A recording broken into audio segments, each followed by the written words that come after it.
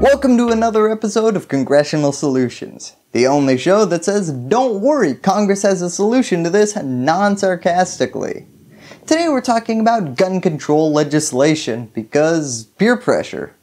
I've heard a lot of calls that we need to write some laws to take care of this.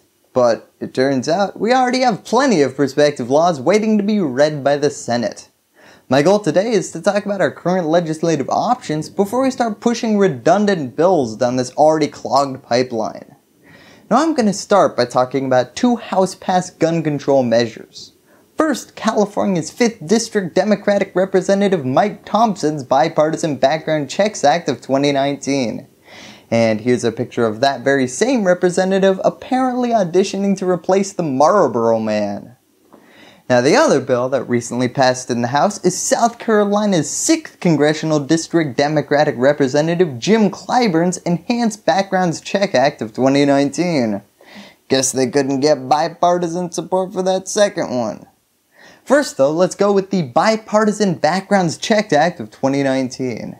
And honestly, before I get into it, this act is about as bipartisan as the Democratic People's Republic of Korea is democratic. Hey, Kim Jong-un won another election. Man, I really thought political prisoner 138 had a chance this year. It passed with the support of 8 out of 199 Republicans. I mention this because last time I talked about this bill, quite a few Republicans sent me angry messages because of the assertion that they supported this gun control bill. George Orwell's 1984 came up quite a few times. The purpose of this act is to utilize the current background checks process in the United States to ensure that individuals prohibited from gun ownership are not able to obtain firearms. Now, the radical idea of enforcing the law regarding gun ownership probably sounds pretty uncontroversial to most of you. But as Texas Republican Representative Dan Crenshaw, and a man whose opinions on this issue you can probably ascertain from the words Texas Republican Representative, had some warnings about this bill. What universal background checks actually mean. What they don't mean is this. They don't mean background checks at a gun dealer. That already happens. That's already absolutely required, and we all agree with that. What they do mean is that you can no longer transfer a gun to a friend. You can no longer let your girlfriend or boyfriend use your weapon if you leave and they're at home trying to defend themselves. They would be made a felon if they use that weapon. Well, when you put it that way, this sounds like about as terrible an idea as shooting a video in profile mode. What are you, dude, a Vine star? Interestingly enough, this bill actually bends over backwards to address these concerns, in a way that might have some of you questioning, does this bill do anything? Now I read this exception section, and not only is it long, but it also reads like whoever wrote it had a thesaurus and was really trying to impress someone. Basically it says, if you're not a licensed seller of guns, you cannot transfer a gun to another person who is not licensed to carry a weapon.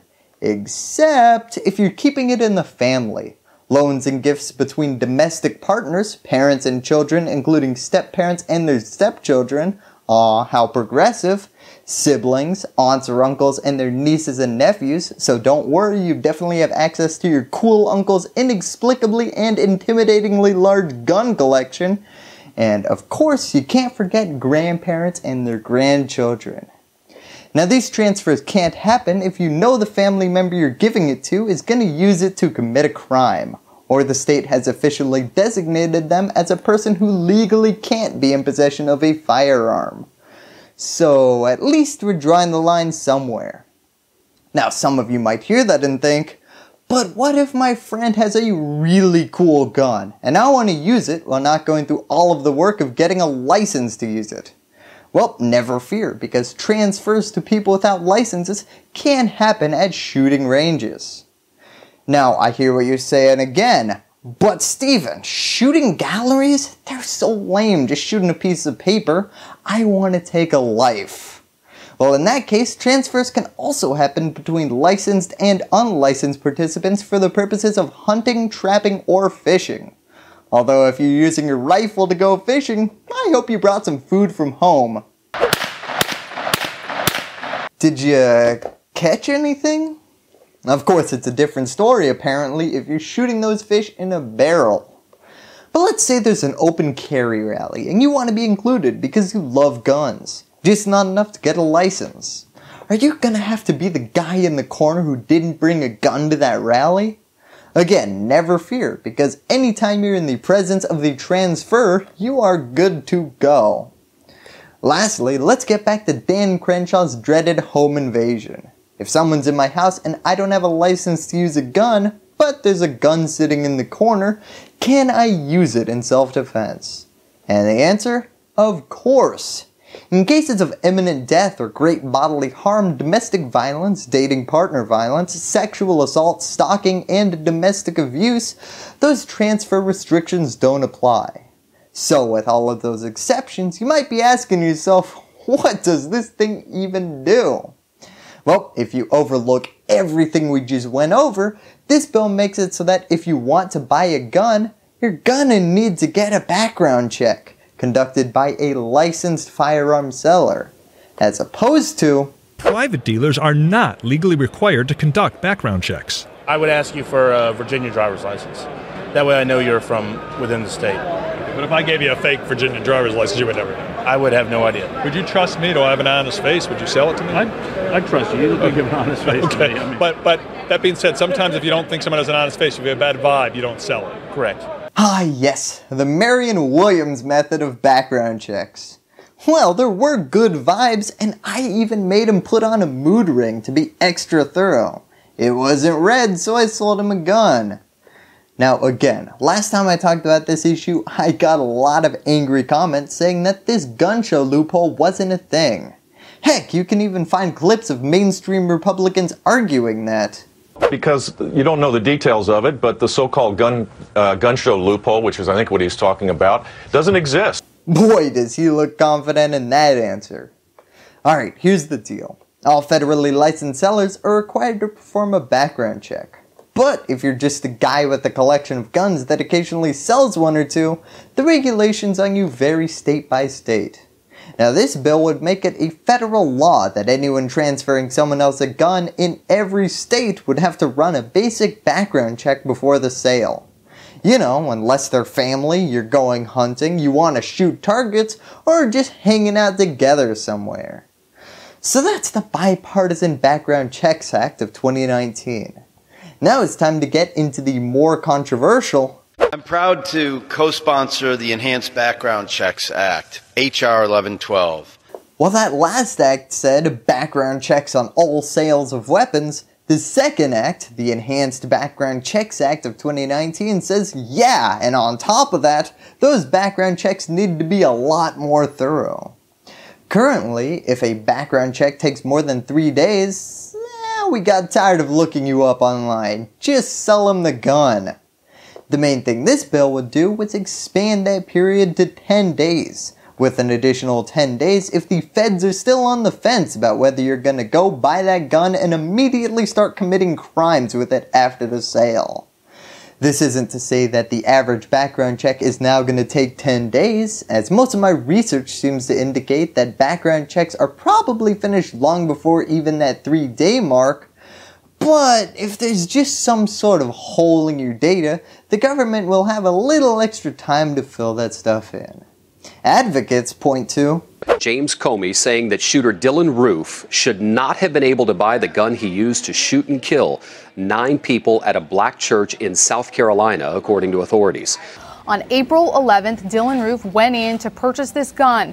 When he did that, they gathered some biographical information about him, and then the FBI had 3 days to look into his past and decide whether or not to approve this purchase. Yeah. Dylan Ruth had a federal drug charge that would have made it illegal for him to buy a gun. But the way the system was working out, the person in charge of performing the background check was having to reach out to all sorts of police departments, between county, state, and federal precincts, and the 3-day clock just ran out before she was able to get her hands on the police report that would have definitively shown Dylan Ruth to be ineligible for gun ownership. So we sold him the gun. The other thing this act does is work with the Government Accountability Office to see if taking the extra 7 days is actually helping to identify more people with traits that would make them ineligible to own a gun, or whether this whole thing is just a waste of time. Now, of course, the next hurdle for both of these bills is they're expected to be defeated in the Senate. Donald Trump, who at one point said he was in favour of tougher gun laws, says he will veto anything that makes owning a gun harder. Now to the unpassed bills, starting with Maryland's 4th Congressional District Democratic Representative Anthony Brown's Raise the Age Act. What this does is pretty simple. While you need to be 21 to buy a handgun, you can be 18 to buy a semi-automatic rifle. And this was on full display when the Parkland shooter legally bought the semi-automatic rifle he used to shoot up his school.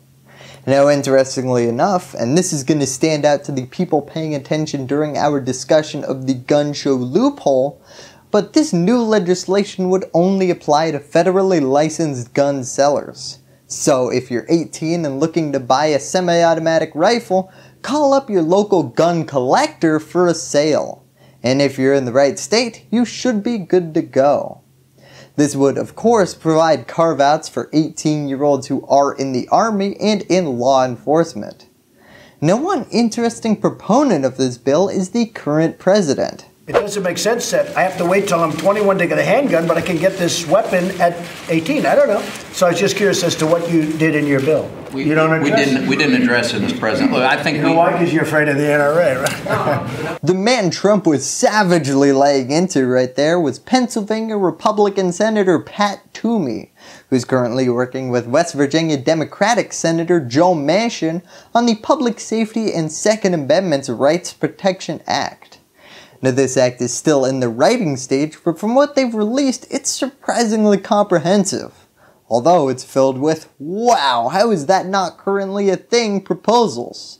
Starting with getting all the names of prohibited purchasers onto the background check system.